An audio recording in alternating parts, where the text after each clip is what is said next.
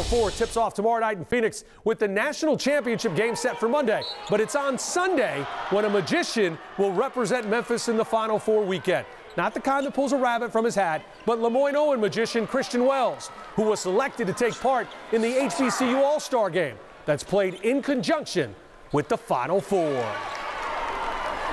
This is just a blessing for real. Just to show like all the hard work you put in, starting to pay off. I just want to show everybody that Lemoyne just not just campus in the hood, like we got real hoopers. Just to show people, D2 players can play. So, we not, I know I'm playing against some D1 guys, but, D2 players can play too. Put on for D2, put on for my college. This is one goal that he has accomplished.